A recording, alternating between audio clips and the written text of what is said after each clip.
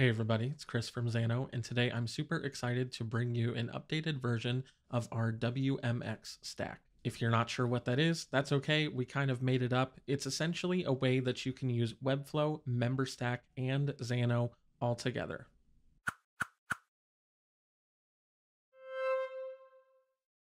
What we're going to cover in this video is Memberstack version 1 and version 2. We're going to talk about the setup in Webflow. We're going to look at the Xano APIs. We're going to look at how you can install the snippet and use it for yourself. And finally, we're going to talk a little bit about migrating existing Memberstack members into your new setup. Now, depending on the version of Memberstack that you're using, you can use the timestamps in the description below to skip right to the portion of the video that you need. So here I am in Memberstack version 1. For this example, I have two plans set up. I have a free plan and a paid plan. In my forms and fields section, I do have a couple of custom fields defined. We have first name, last name, and Webflow CMS ID.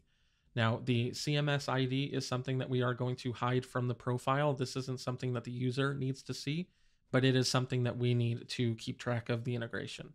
Also over here under power-ups and integrations, we can go and take a look at our webhooks. We do have a webhook set up that calls one of our Xano APIs when a new member is added. And that's pretty much all we need to do on the Memberstack side to make this example work. So let's go over to Webflow and take a quick look at how we have our site set up. So if we go over here to our homepage, you can see we have two buttons. We have a free membership and a paid membership. On the free membership button, if we go to the settings, you can see we have this value in our URL here. We get that from Memberstack on our memberships page, right over here with the sign up link option. So if we click on this, you can see we get a link that we can copy and paste right into Webflow.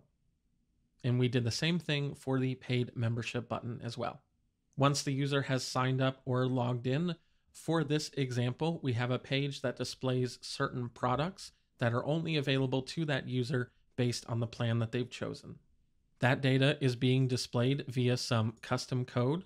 We're using the Xano JavaScript SDK to take this data from Xano and display it in Webflow. We're also at the same time trading the login token that Memberstack stores with a Xano auth token so this user can make requests against authenticated Xano endpoints. All of this will be available down in the description so you can take a look at the example for yourself. Now let's hop over to Xano and take a look at what's happening for Memberstack version 1. So in Xano, we have a few endpoints depending on the version of Memberstack that you're using. For this example, the first endpoint we'll take a look at is this new member API. And this is the API that Memberstack is calling anytime a new member is created. So this endpoint has 5 steps. The first step is to just get the data that Memberstack is sending. We collect all of that data and we store it in a variable so we can continue to use it in the rest of the function stack. We are then making an API request to Webflow. We are calling Webflow and we're saying, hey, we have a new member. We need you to add this to the Webflow CMS. And we can see here in Webflow, we have a members CMS collection with the first name, last name, and an email field. So we call the Webflow API, we make that connection, and we add that member to our Webflow CMS. Once we've added that Webflow member to our CMS, in that response that Webflow gives back has the ID of that member from the Webflow CMS. So we can then take that ID and we can call a Memberstack API to update that member with the ID from Webflow's CMS. We need to make sure that we record all of these values so we can keep the data in sync between all 3 platforms. The next step is to call our plans table. So in Xano, we have a database table that is specifically dedicated to keeping track of the different plans that we have in Memberstack. So once we have that record ID, we can finally add that user to our Xano database using data from the API requests as well as from the get record in the previous step. The end result of this is when we create a member in Memberstack, it is populated in our Webflow CMS and our Xano database. The next API that we're going to take a look at is called Items of Member. This API endpoint is very simple. All this does is it gets the record of the user that is sending the request to this API, and it is returning the items that they have available to them based on their subscription. The last API that we're going to talk about for Memberstack version 1 is the trade token endpoint. So when you're using Memberstack, Memberstack is handling all of the user authentication, but we still need a way for those users to make authenticated requests against your Xano endpoints. So we do that by taking the Memberstack token and we are trading that token for a Xano auth token, which is then returned and stored locally for the user so they can continue to utilize the platform. So for this function, we have one input, which is the token that Memberstack has stored on the client side. That token is being sent to Xano via the custom code that we have embedded in our page. We then use a JWS decode function to actually decode that token. Once we've decoded that token actually includes the user ID. So we can use a get record function on the user table to get that user's record. We have a precondition just to make sure that that user actually exists. If for some reason that user is not in your Xano database, then we return a user not found error. But if the user does exist, we then create a variable called when to expire. So the goal for this is to make sure that your Xano authentication tokens and your Memberstack authentication tokens both expire at the same time. So to do that, we take the expiration out of the token that's returned from Memberstack. We multiply that by 1,000 because that token is actually returned in seconds, but we need milliseconds for this. So we multiply it by 1,000. We subtract the current timestamp, so whatever the date and time is right now in milliseconds. We subtract that and then divide it by 1,000 to get the seconds back. And then finally, we apply a ceiling filter just to round it up to the nearest second. And then finally, we use a create authentication token function using the when to expire variable and the ID that was returned from our get record step. And we return that new Xano auth token back to the user, which is again stored locally so the user can continue to make those requests. So I know we went through a lot there. And again, this is all available as a snippet, so you can import this logic directly into your workspace. But let's just take a look at it in action. So I'm going to go over to Webflow. I'm going to go to my home page and I'm going to open the published site in an incognito tab. So we're going to click on paid membership and we'll go ahead and fill in our details and we'll click sign up. We're in test mode, so we just provide a test credit card number and confirm. So we've now signed up to our website. And if we go over to the dashboard page, we can see that we are presented with the products that are labeled for paid users. So let's hop over to Xano and let's take a look at exactly what happened on the back end. So here we are in our new member API. And if we look at the request history, we can see we have a request. So that means that Memberstack has sent us some information about the new member. We can expand the input and we can see exactly what Memberstack has sent. So we have the member ID and we have the first name and the last name as well as the email. In the second step of the function, we've taken that ID, the first name and the last name, as well as the email, and populated that member in our Webflow CMS via an API request. So we can see in Webflow, if we go to our CMS, there is our new member. We then called the Memberstack API to take that ID that Webflow returned of that new CMS item and attach it to that member. So we can check that by looking at our member list here in Memberstack. And we can see that we have a Webflow CMS ID populated here.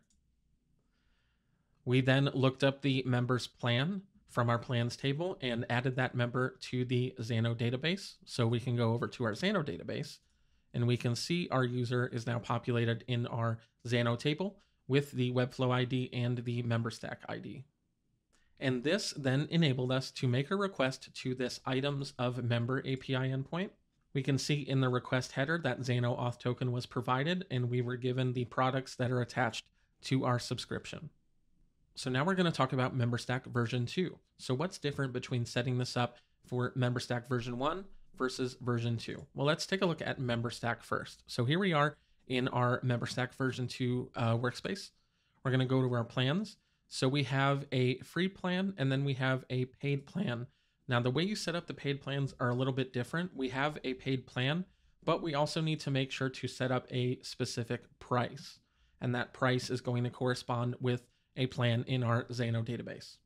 Over on the members side, we can click custom fields, and you can see we have that first name, last name, and Webflow CMS ID applied here. The webhooks are populated in the Dev Tools section. Now, for the webhooks on V2, we actually need 2 webhooks to start. We have a new member webhook, and we also have an update plan webhook. So the webhook for new member is triggered when a new member is added, and then the update plan webhook is triggered when a user selects a plan. The flow for how user signup works in Memberstack version 2 is a little bit different in that the user is signed up for an account first, and then they pick a plan. So that means that the member is created and they have no plan attached to them at all. So we need to handle that a little bit differently on the Xano side. So let's go over to our version 2 APIs, and we can take a look at that in our new member API for version 2. So step by step, this is pretty similar. What changes is the way we handle the plan. So steps 1 through 3 are largely the same. The structure for what Memberstack returns is a little bit different. So that means that when we populate the member in Webflow, our targets for how we populate these fields are just a little bit different. Same with the API request that we make to Memberstack. We're actually calling a different endpoint here and applying our custom fields. And then we still have this get record from plans table. And the reason why I included this was so we could account for the potentiality of a user picking a plan before the member is created. However, if there is no plan provided from when we populate that member in Memberstack, then we just default to our free plan by specifying the free plan ID here. We then add the member to our Xano database. So that takes care of the user signing up, but what happens after they sign up and then they choose a plan? Well, that is the second webhook that we're calling, which is called new member update plan v2. And so for this endpoint, what we're doing is we get all the input that Memberstack sends. And from that input, we can get the user ID from Xano by looking at the Memberstack member ID and looking that up in our user table. We then have a precondition just to make sure that that user actually exists in Xano. If that user does exist, then we're basically doing the same thing that we were doing in version 1. We are using the ID that Memberstack provides to look up that plan, and then we edit the user record to actually attach that plan to the user in our Xano database.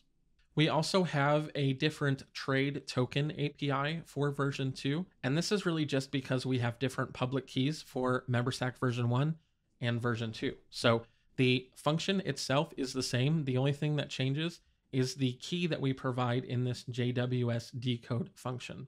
Let's go ahead and preview our version 2 site, and we can show this to you in action. So I'm going to choose a paid membership. Go ahead and fill in my details here.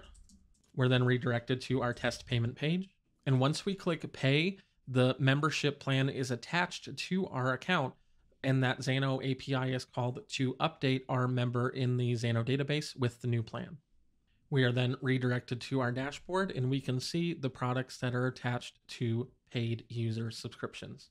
And we can see on the back end, if we go over to Xano and we go back to our database, we have that paid user for V2 added here, and we can go into our CMS in Webflow, and we have ourselves as a user right here. We're really excited to give you the building blocks to make this integration happen, but I'm not going to leave you without showing you how to actually implement this yourself with the snippet. So let's take a look at how to do that. So I'm on the snippet page. I'm going to go ahead and click add to my Xano account. I'm going to choose my instance and click add to instance down at the bottom. I can then click this button to go straight to my instance. And now that I'm in my instance, I'm going to go over here to the marketplace tab on the left-hand side. I'm going to click purchased, and then I can click WMX stack, and I'm going to click install snippet, and then the install button down in the corner. So we've now installed this snippet into our Xano workspace, and this snippet includes all of the API endpoints that we mentioned earlier. This also includes the 3 database tables and some custom functions that help make those APIs run. So if I'm brand new to installing the snippet, the first thing I'm going to need to do is add my plans. So we're going to go ahead and add plans for Memberstack V1. So for version 1, we're going to look at the sign up link for our free plan. And what we're going to do is we're just going to copy this value that is at the end, and we're going to go ahead and add that to our database. For version 1 of Memberstack, the price ID does not need to be populated. So let's go ahead and add our paid plan. Okay, so we've added our plans. Now let's go ahead and add a couple of sample items. And these are both going to be available for our free plans. And we'll go ahead and add an item 3 and 4 for our paid plan. Now, the next thing we're going to want to do is we're going to go into our settings, and we're going to need to populate some of these environment variables here. These variables are values that our functions are going to use so they can execute properly. So we'll go to manage, and the first thing we need to do is get our Webflow API key. So to do that, we're going to go over to Webflow. We're going to go to our project settings. We'll go to the integrations tab and we'll scroll all the way down, and we have this button here that says generate new API token. We're going to go ahead and click that, and we'll copy it. And we will paste that into our Webflow API key. And now we need the CMS ID. So assuming you've created the CMS collection in Webflow already, we just need to get the ID from that. So again, we'll go back to Webflow and we'll head over to the designer. We'll go over to our CMS and we'll go to the settings, and we have that collection ID right there. So we'll go ahead and copy that and paste it into our CMS ID. And now we need a Memberstack API key. And now we need a Memberstack API key. So we get that in Memberstack, going over to our settings. We'll go to developers, and we will click this new API key button right here. And we'll just call this WMX test. And we'll create that. And then we have our key here that we can copy and paste right into Xano. And after we've done that, we can click save. We're then going to want to go into our API, and we're going to find this new member API endpoint. And we're going to click this little button here to copy the endpoint link. And then back in Memberstack, we're going to go to our power-ups, integrations, and we'll go down to webhooks. And we are going to create a new webhook. We'll paste that endpoint URL right there and make sure new member is selected, and then save the webhook. So now every time a new member is created, Memberstack is going to call our API. For the custom code in Webflow, which again, the example that we're using will be available down in the description below. We're using the Xano JavaScript SDK for this, so it makes it pretty simple. We're going to go into the project settings for our Webflow project. We'll go over to the custom code tab. You will need to install the custom code provided by Memberstack for this, which is available from the install code section under your settings. But we're also going to want to actually call the Xano JavaScript SDK, as well as define a new Xano client using our API group base URL. We get that in Xano by going to our APIs. We'll go to our WMX group, and we're going to copy this base URL, and we are going to paste it right here. You want to make sure that you add the proper links that you get from Memberstack. Again, that's just in our memberships section. We have our sign up links over here on the right hand side. You want to make sure to populate your sign up buttons with those based on the membership. In the custom code for the page that the user is redirected to when they log in, let's take a look at what this JavaScript is doing. The first thing we're doing is we are getting the Memberstack token. Now with Memberstack v1, there is an embedded function for this. It's just memberstack.get token. That's all we need to do there. And then we are calling the Xano trade token API and providing that token that we get from Memberstack. And all we're doing is we're just sending that token to the Xano API, and the Xano API is then responding with the Xano auth token. And once we have that, we can then call the items of member endpoint. And for this endpoint, we need to process the result that's returned to actually populate the div elements on our page. So we do that by looking for a container. The container just has a class of item container. And inside that container, we populate div element with the item name and the item description.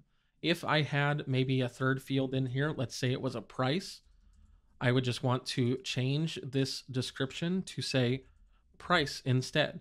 You just want to make sure that it matches up with what your Xano API is returning in the response. So my API returns name, description, and price. So that is what I have in my custom code. If you receive any errors when testing your page We do also have code embedded here to log those errors to the browser console, so you can take a look at those and they should give you an idea of where to look. We'll go ahead and save our custom code and we'll publish. And let's go ahead and sign up for our website. So we will go ahead and say test user and give a password and click sign up. Go ahead and confirm our paid subscription. And now let's go back into Xano and let's look at our user table. There is our test user. Let's go over to Webflow and check our CMS. There is our test user. And if we head to the dashboard, we can see our paid products. And that's pretty much the entire process for setting up the snippet. Now, if you're using Memberstack version 2, there are a couple of things that are different here, mainly the environment variables. So for version 2, you're going to want to instead populate the Memberstack version 2 API key, the Webflow CMS ID version 2, and the Webflow API key version 2. So where do we get those? The Webflow API key and the CMS are the same. So let's go over to our Webflow version 2 site and we'll go ahead and get those keys. Let's get our CMS ID first. So there's our CMS ID, and let's get our API key, again, by going to our project settings, over to the integrations tab, and we will generate an API token and paste that right there. And now we need our Memberstack version 2 API key. For version 2, we get that from the dev tools section, and you're going to want this secret key and paste that right into Xano. So now that we have our keys populated for V2, let's go back into our database and we need to talk about how to populate the plans. So we'll go over to our plans section and we have our free plan ID right here. And we're going to paste this in both the Memberstack ID field and the price ID field. For our paid plan, we're going to get the plan ID. And then we're also going to go back to our price. And we're going to get the price ID and paste that in the appropriate field. And so now we've added our V2 plans to our Xano database. And now we can go into Webflow and take a look at our custom code. So we again have the Memberstack Webflow package. That is the code that you get from Memberstack. The next thing to do is to populate the webhooks in Memberstack. So we're going to go over to our API in Xano. Let's get the endpoint URL for our new member V2 API. And in Memberstack, we'll click Add Endpoint. Go ahead and paste the URL here. And we are going to check this member created box in the filter events section and click Create. We're also going to want to add a second endpoint. And this is going to be the new member update plan API. So let's copy that link, paste it in the URL box, and we are going to check the member plan added and member plan updated boxes and click create. So we've populated our plans in Xano. We've added the webhooks to Memberstack. Now let's go over to Webflow and take a look at our custom code. So again, we are utilizing the Xano JavaScript SDK. We have the custom code that Memberstack gives us, and we define a new Xano client. Let's get our API group base URL. Go ahead and copy that and paste it right there and go ahead and save our changes. And now let's go to the designer. For the buttons on our homepage to actually direct the user to the proper sign up form, we have custom attributes defined that we get from Memberstack with the plan and price IDs in them. And they just redirect to our sign up page. Once our user signs up, we redirect them to the dashboard page. And on the dashboard page, we can take a look at this custom code. It is pretty similar, but we need to get the Memberstack token in a different way. And we're doing that by reading the cookies of the user, and we are pulling the Memberstack ID out of there. But after that, it's pretty much the same. We're calling a trade token V2 API and sending that token. And we are then calling the items of member endpoint using that Xano authentication token. The HTML for this to actually populate your item container is exactly the same as V1. Again, we have our name and description here, but if you have additional fields, you can populate them in this section. You also, of course, want to make sure that in your Xano database, you have items populated for your V2 plans.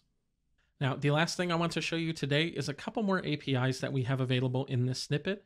And these are API endpoints for migration. So let's say you're already using Memberstack, but now you want to integrate Xano. How do you get your members that already exist from Memberstack to Xano? Well, we've made that super easy with a couple of API endpoints. We have separate APIs for V1 and V2, depending on which version of Memberstack you're using. All you have to do is upload the CSV of the members export that Memberstack gives you. To get that, we're going to go over to Memberstack.